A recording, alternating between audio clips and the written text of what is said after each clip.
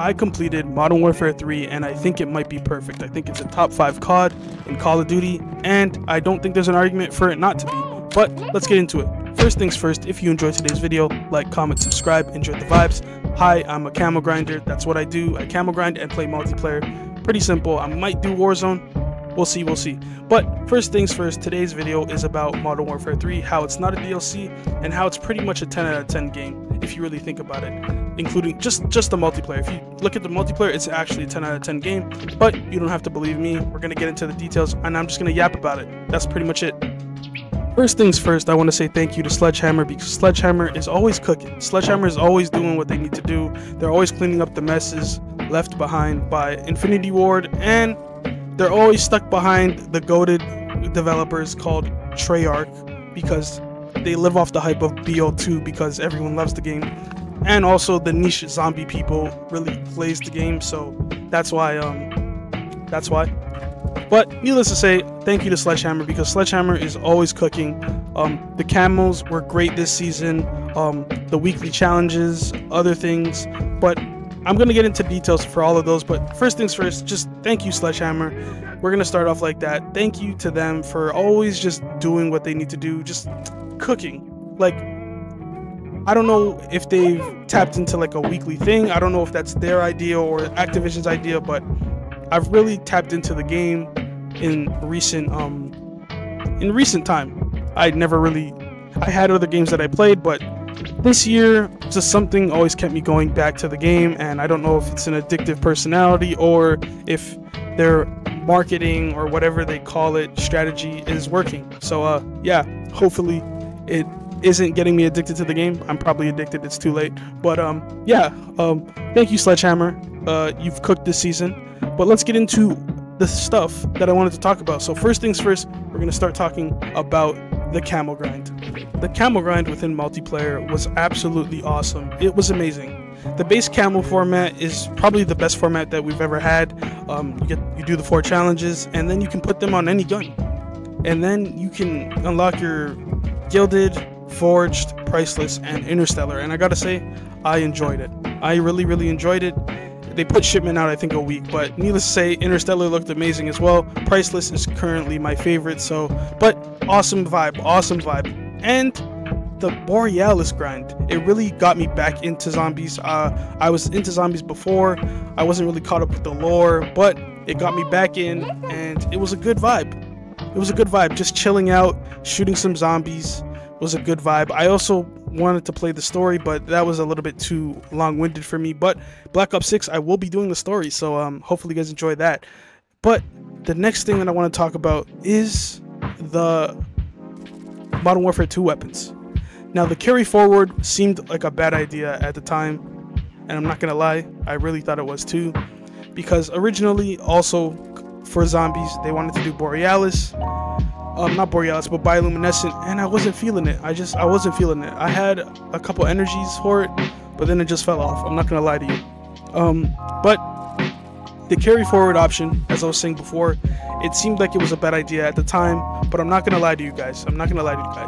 It really brought this game together, because after, I think they dropped a major patch in Season 2 or 1.5 or one of those between Season 1 and Season 3, they dropped a major patch bringing some of the multiplayer ARs and guns up, and it really helped keep the game fresh. If I wanted to use another weapon, I could use another weapon.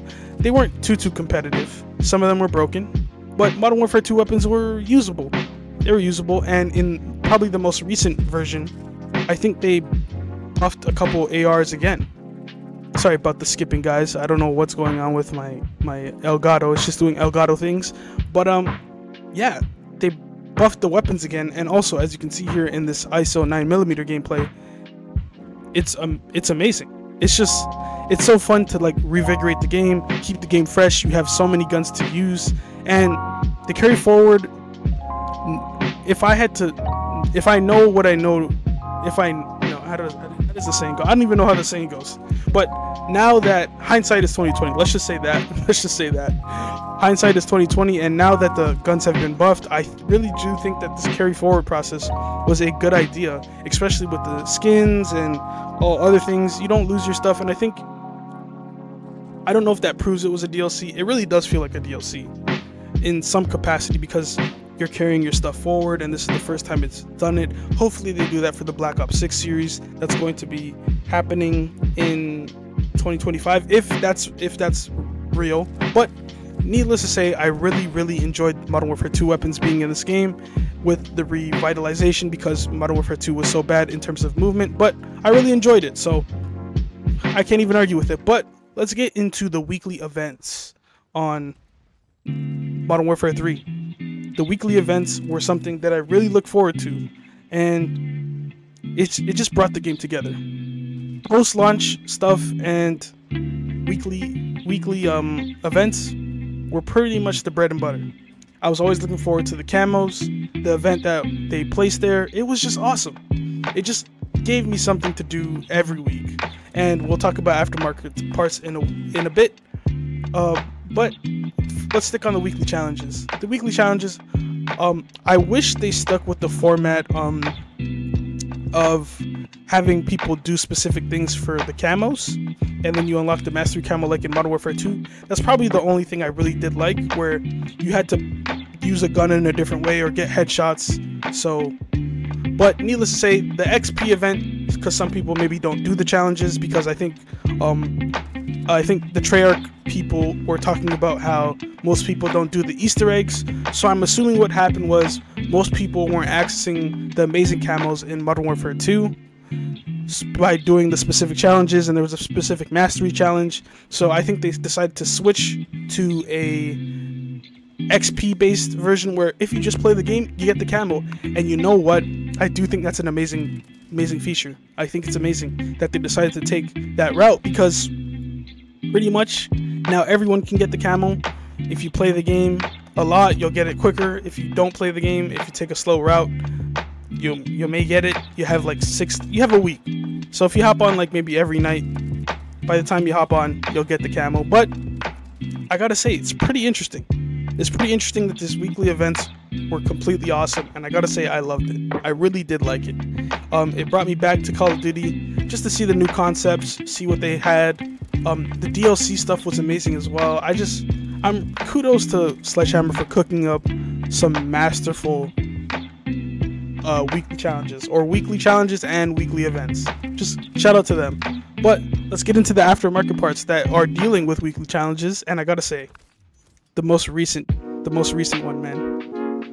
The Jack Volt Storm is amazing, and I gotta say, who really thought? Originally, I thought it was gonna be terrible because it's the side ender. Who thinks the side ender is gonna be good, or however you say that? I don't know how you say it. But originally, I put it on in shipment. It's a very gimmicky gun, but it's just so good. It's just so good. It's so fun. It's something new. I heard it's broken in Warzone, and we'll get into Warzone a little bit later in the video because I do have something I want to tell you guys, or new people if you want to subscribe to a different channel. But needless to say, I really enjoyed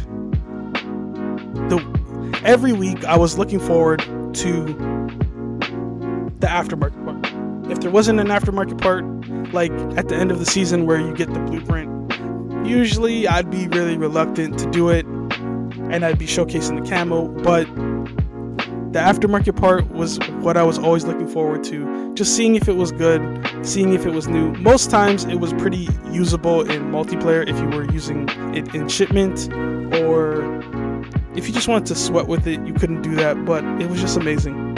It was always amazing to use an aftermarket part kit, and I think it's probably one of the best things that they've added to Call of Duty. They should continue that because it gets people to come back weekly. I think people will understand that the retention of, I don't know the data, but the retention of this game on Wednesdays, I'm pretty sure it's through the roof because of this. Like, I fundamentally don't know how I'm gonna play Black Ops 6 without like a weekly event. Like, it's gonna be weird to me. But they said they have some stuff cooking, which I will get into in another video. But I really enjoyed Aftermarket part kits, so I gotta say that I really enjoyed it. I think it's an amazing feature that they drop. I'll drop my favorites in a couple of days, just detailing my favorite Aftermarket part kits. And yeah, but that's all I got for you guys. Hopefully you guys enjoyed today's video. Like, comment, subscribe, and enjoy the vibes. Also, if you made it this far, I have a new channel starting that's going to be specifically for Warzone. Not any camo grinding stuff, because there's a camo grind for Black Ops 6, but it will be starting for Warzone. I'll drop it right here. Go subscribe to that channel. It's amazing. Hopefully you guys enjoyed it. If you guys like Warzone, if you made it this far, subscribe to that channel. I'll be dropping videos every other day, hopefully. I'll get on the pace. But our first video is definitely going to be that broken Aftermarket part kit. But thank you guys for watching. Like, comment, subscribe, and enjoy the vibes. Well, you do. I did. Hopefully you guys do. But, you know, check out these videos. Don't mind me. Check out these videos here. Like, comment, subscribe, and do your thing.